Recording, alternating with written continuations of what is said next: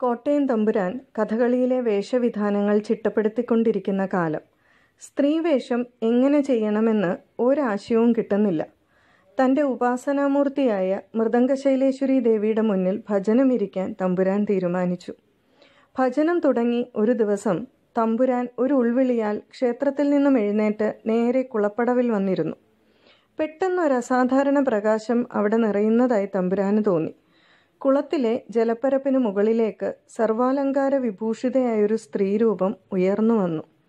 കഥകളിയിലെ സ്ത്രീരൂപം എങ്ങനെ വേണമെന്ന് ദേവി തമ്പുരാന് കാണിച്ചു കൊടുത്തതായിരുന്നു.